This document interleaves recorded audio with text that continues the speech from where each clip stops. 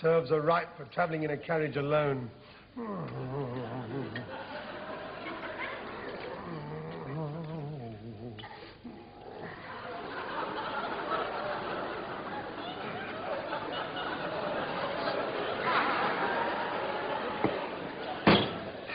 Ah, well, first today. Come in. Good morning, Headmaster. Oh, Mr. Halliford. The mail. Oh, the mail. That's good. We'll just go through it, shall we? Bill. Income tax. Statement of account. Another bill. Wait a minute. There seems to be a cheque in this one. Well, it might be Smith Minor's piano lessons. His grandmother's paying, you know. It's not one of those detergent coupons, I hope. Let's have a look at this. No. Yes. I've won the pools. What? I've won the football pools. I won £38,000 on the football pools. I'm rich. Oh. I'm rich. I won £38,000 on the football pools. I won the pools. Tell everybody. I won the pools. I must keep calm. I won them. Dear sir, we are happy. They're happy. Oh. We're happy to inform you that you have won first dividend on our triple charge pool. We enclose here with our cheque for £38,000. £38,000. Look at all those lovely noughts. Incredible. That's just what it is. You read about it happening to other people. When it happens to you, it takes your breath away. Do you know the most incredible part? What? I don't even do the pools.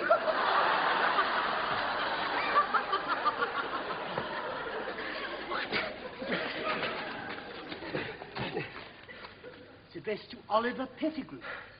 Pay Oliver Pettigrew. Oh. Whew. For a terrible moment, I thought I'd lost the money.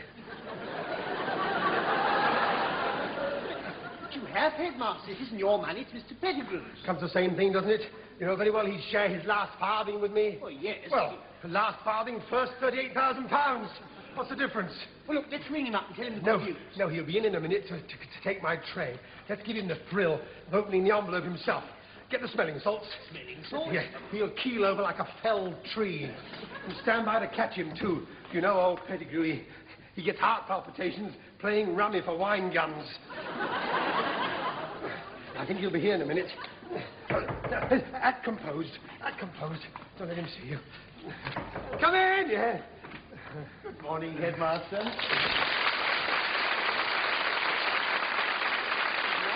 Nice breakfast. Yes, thank you. Oh, good morning, Mr. Halliford. Morning, Mr. Pettigrew. There's a bit of a nip in the air this morning. Had the post come? Yes, there was one letter for you. I opened it by mistake. Oh, thank you, Headmaster.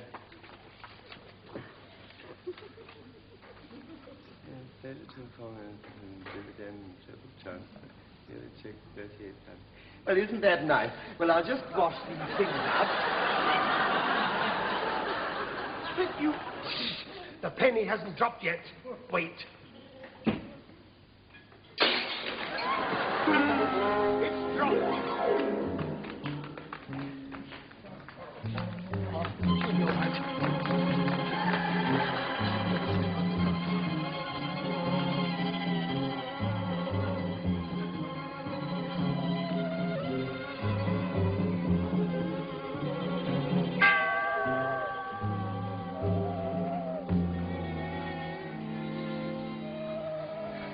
Oh, pull yourself together. I've been feeding you warm, sweet tea since 8:30 this morning. We can't go on treating you for shock indefinitely.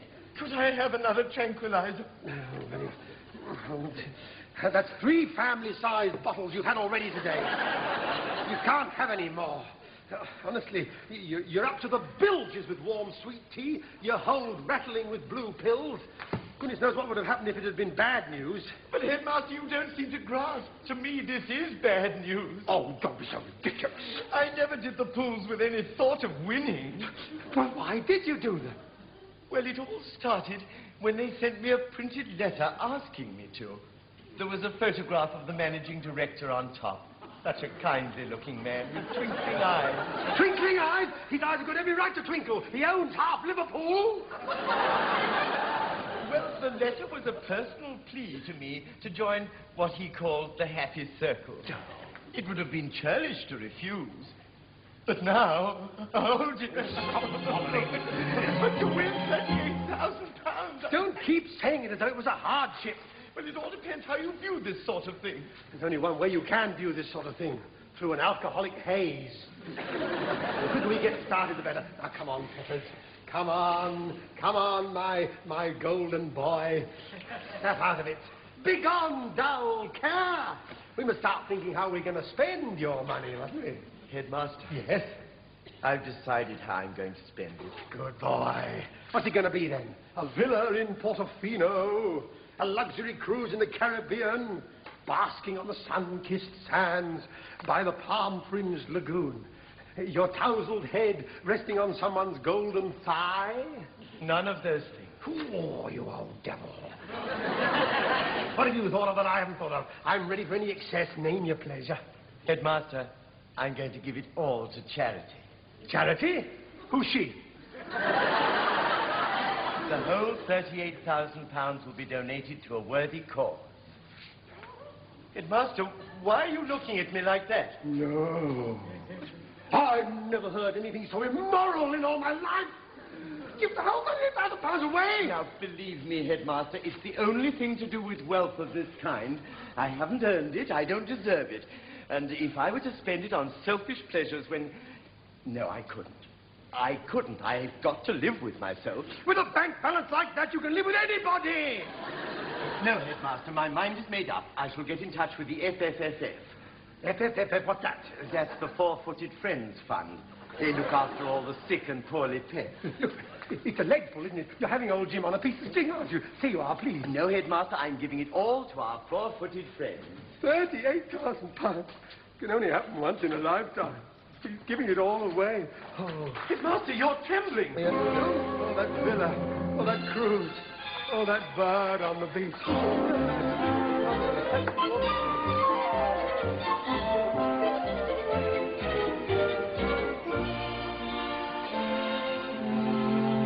Oh, yes, it's all here in the newspaper. Interviewed at his office, the Reverend Barnfield Monroe, secretary of the Four-Footed Friends Fund, was jubilant. Mr. Oliver Pettigrew's selfless generosity, he declared, shines forth in a materialistic world like a... Like a what? It says here, like a bacon. I suppose it's a misprint for beacon. Oh, yes. It goes on. Arrangements have been made for Balding 48-year-old Oliver Pettigrew to present the cheque officially to the Reverend Monroe tomorrow at London's glossy Ritz-Carlton Hotel. If only the headmaster had won this money.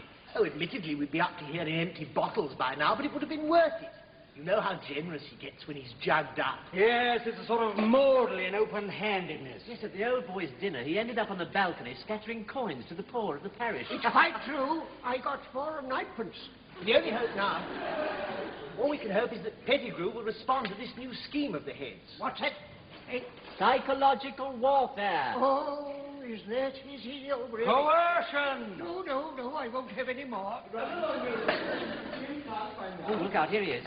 I was kept by that lower third again. Oh, right. This is where we start the treatment.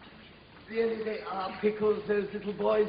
They've been playing me up in the most dreadful way today.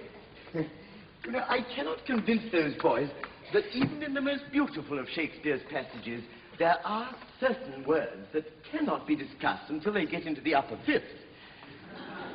Is there any coffee left? Oh, dear. No, it's, You know, young Fenner said rather a funny thing when I reprimanded him for snoring in class today. He said... Call that wind and I'll catch you round the cloisters. That's all right. An easterly one, I think. Any coffee left? I'm afraid it's finished, Headmaster. Oh, yes, Headmaster. I saved some specially for latecomers. Thank you. Well. Mr. Pettigrew, I've just been reading your press notices. How is Chiselbury's shining bacon? I think you're all being dreadfully unfair. After all, you're all teachers. You should realize better than most people that a man must do what he knows to be right. That's the point. You don't know. That's why we're all so fed up with you. What do you mean? Well, you say it's all right to give this money away to charity instead of spending it on pleasures. How can you be sure of that? You've never had any pleasures. But I have, Headmaster. Those weekends at Frinton with Auntie. My Max Jaffa records. The annual fur and feather fete. That's a right catalogue of debauchery, that is. You can count me out of that lot. I mean the real pleasures, wine, women and song. Why, you've never drunk, you've never sung, you've never anything. I've never missed those things. Because you've never had them. Here you are making this great noble gesture of renouncing the flesh pots. You wouldn't know a flesh pot if one came up and bit you. What difference does that make? Tell him, fellas. Supposing one day you were to get a taste for the good thing. How do you know you wouldn't find you liked them? Oh, I wouldn't. All that you might. And what then? A lifetime of regret. Of all the words of tongue and pen, the saddest are it might have been. It doesn't rhyme, but the sentiment is right. Now, look here, Oliver Pettigrew, I put it to you. Is it right to give away this lolly before you've sampled its pleasures? Well, I do see your point, Headmaster, but I don't see how I can sample them. I've only got until tomorrow. Exactly. Oh, what's all this? Where am I going? We are going to London's glossy Ritz-Carlton Hotel. I booked a penthouse suite. What for? One sample basin full of the flesh pots. Just one evening, one glimpse of what life might be. Music, laughter, elegance, and females who don't smell of chalk. If you don't like it, you can give away the money tomorrow. Yes, exactly. What do you say? Well, all right. Only let me just go and say goodbye to Cheeky. Oh, dear. Fancy going to say goodbye to his golden hamster. He can afford a platinum one now. Oh, dear. I do hope it works, gentlemen, but I got a nasty feeling we're 20 years too late.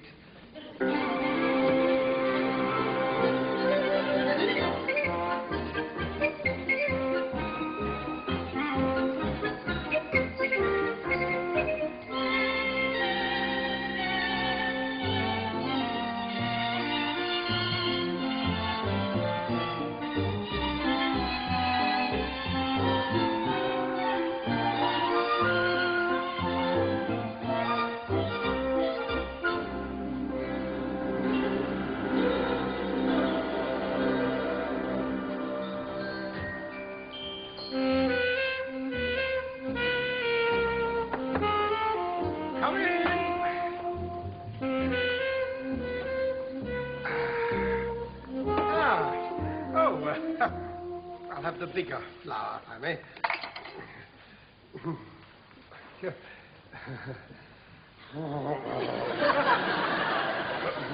Voilà, monsieur. Thank you, my pretty.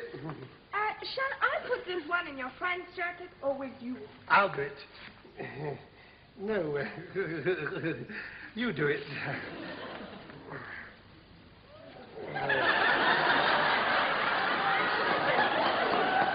Hurry up, Petters. The party's warming up already. There, monsieur. I hope my pins are long enough for you. I see nothing to make a complaint about there. Here, buy yourself something deliciously frilly. Oh, thank you, monsieur.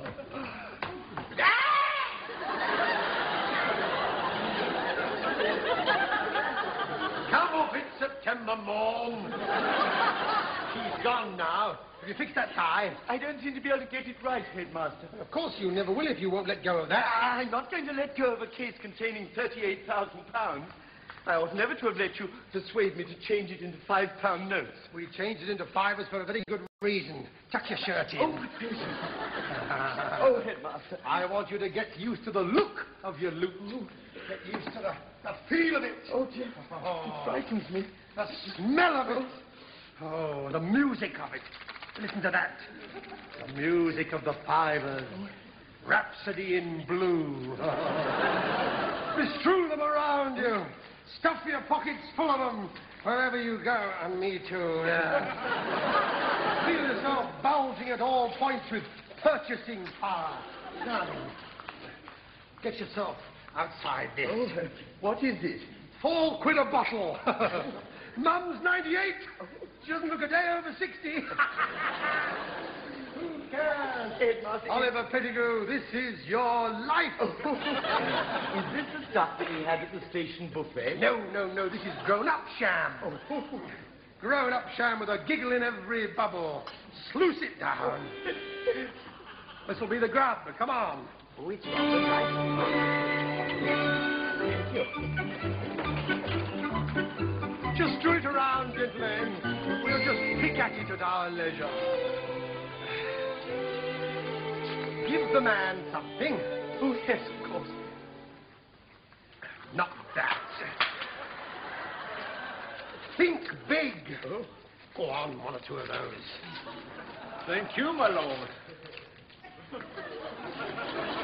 Why does he call me my lord? Because you are a lord. You're eating like a lord. You're drinking. You're living like a lord. In the eyes of the world, you're somebody. Oh, really? Yes. I suppose I am. Drink up. Feel the bubbles go up your hooter? Yes. Now, let's have a dab at the food, shall we? See this? Oh, what is it? Know where that comes from? No. Moscow. Caviar. Beluga. £3 a teaspoonful. Oh, fish. I shall not allow my fool's whim to change my way of life. Not much. Here, help yourself to an Onassis sandwich. Oh, headmaster. Funny shape. I don't see how we're ever going to get through all this. Not on our own, we never will. Oh. We're having company. Company? Female company. Female? Mm. Oh, dear. That'll be them. I'll let the girls in.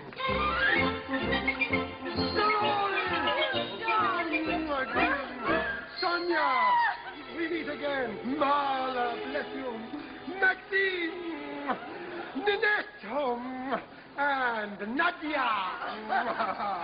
And, Oliver, I want you to meet the girls of the Ritz-Carlton Follies, girls. I'm throwing him among you. Oliver! Oh, gracious, how do you do? Headmaster, there seem to be 6 of them. Of course there are 6 of them. 3 each. One on, one off, and one in the wash. This is the way to live, isn't it, eh? Wine, women, and song. Oh.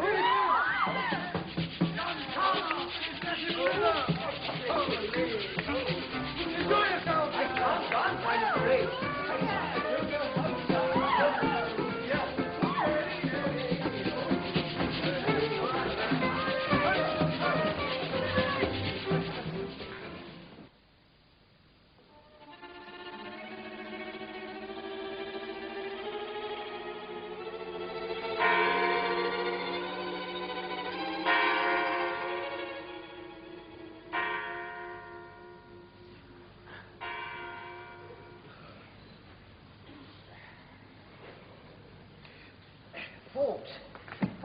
It's 4 o'clock in the morning. 4 o'clock? No word from the head.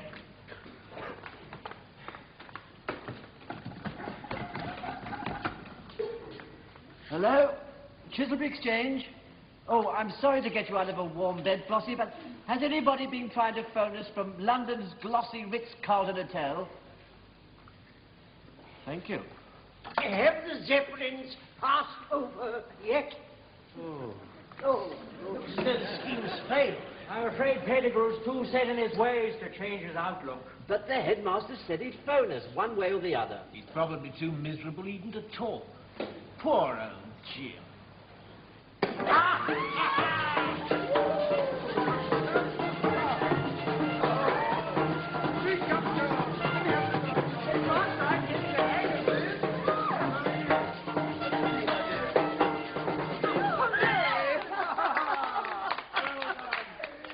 Now then, everybody join in while Petters does the samba. Watch me.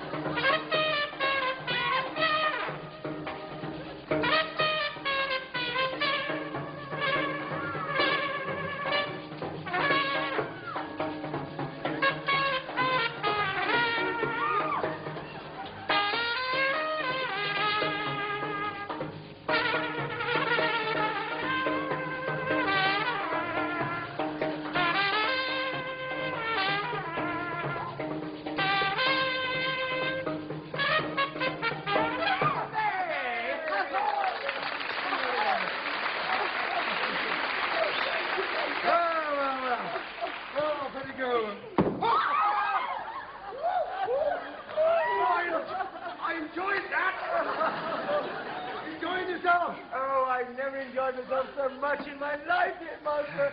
You were right.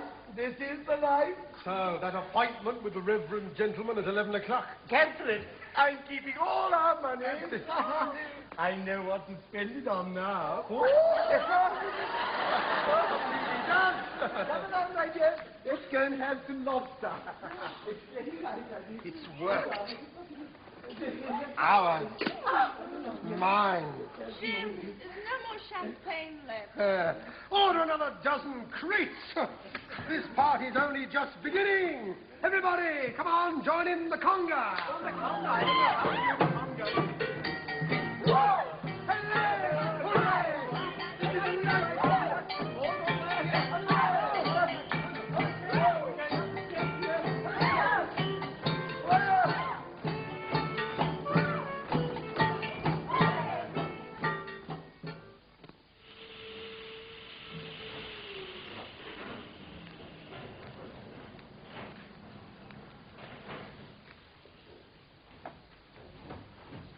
They should be here. I say, isn't this marvelous? I say, just feel these carpets. They're thicker than the beds at school. Awfully quiet in there.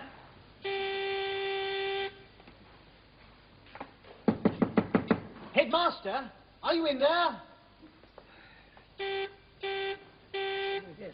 Why don't you sound the buzzer? Oh, Mr. Headmaster, wake up! Doesn't seem to be anybody in there. Well, he hasn't left the hotel. The receptionist said so. You sure it's locked? Oh, don't be silly, of course it's... Oh. Oh, it's you? Well,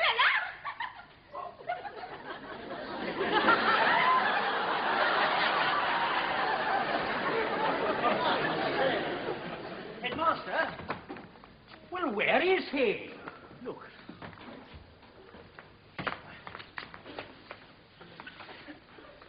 Headmaster, Headmaster, wake up. No, Maxine, I can't dance anymore. Oh, my head. Oh, It's all right, Headmaster. We'll get you onto the settee. All right. I don't need any help. Oh, I'm bad. Oh, I'm real What bad. happened, Headmaster? We didn't hear from you. You've obviously had quite a party. Party. Oh, party. Oh, there's been nothing like it since the fall of Babylon. Yes, but what about Pettigrew? Pettigrew, he took to it like a duck takes to water. Talk about the playboy of the Western world. Oh, so he's keeping the money. Keeping the money, he wouldn't part with his money for anything. Oh, how splendid. You'll have to break the news to that poor clergyman from the FFFFFFF. What's the time? It's about 10:30. He'll be here in half an hour. The appointment was for 11 o'clock Thursday morning. What's the matter then? Today's Friday. Oh, no. Oh, dear. Oh, no wonder I feel bad. What happened to Thursday, then? Well, can't you remember? Remember, there's just sort of blurred patches like a Picasso painting in my head. Do you mean to say that the party went on all through yesterday as well? Keep your voice down, please. Oh, yes, I suppose it must have done. Yes, I remember it was yesterday morning we ordered the aeroplane. Aeroplane? Pettigrew wanted to do some skywriting. Some Shakespearean word that he wanted across the sky. He had to go up 3 times. He couldn't spell it. Oh, he's really taken to this sort of life. I'll never keep pace with him. Excuse me. Is that thunder? Excuse me. You remember me, Professor Edwards? Reverend Barnfield Monroe? Reverend Barton Monroe, I'm so sorry. I must apologize for Pettigrew missing his appointment yesterday morning. Oh, but you've already apologized for that. I have? When we met last night. We met? Why, don't you remember? There was nobody here when I called for my morning appointment. I kept telephoning Mr. Pettigrew all day. It wasn't until rather late last night that I found you in. This is a little bit of blank. I'm a little bit not with it this morning, Reverend. I'll just have a short snort. You know, you get this sort of trouble occasionally.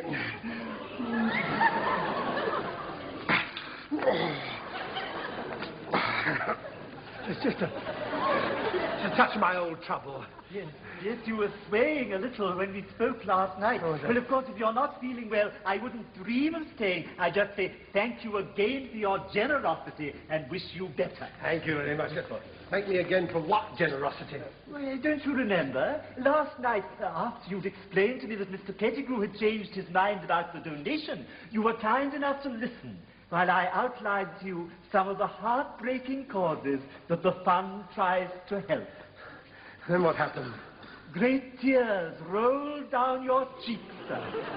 If Mr. Pettigrew won't help you with a donation, you said, I will. Oh, no. You've done it again. Always when he's drugged up. It was a gesture that I shall never forget. You thrust into my hands a suitcase brimming with £5 notes. The lot. We'll never forget you, sir. Goodbye. We might have known this would happen, Headmaster. Why didn't you control us? I mean to say. Hello there. What ho, Jack? What's up? Sit. But Headmaster, I've just bought 6 polo ponies. Get on to room service. And the girls are waiting for us at Windsor Great Park. You know where the polo is. Something I want to tell you. Oh, yes. Room service. We send up 4 large family-sized bottles of tranquilizers and 12 pots of warm sweet tea. Thank you. Be brave. Oh, Take this like a man. Headmaster. No, that lovely money of yours. Yes, indeed. I've given it to the FFFF.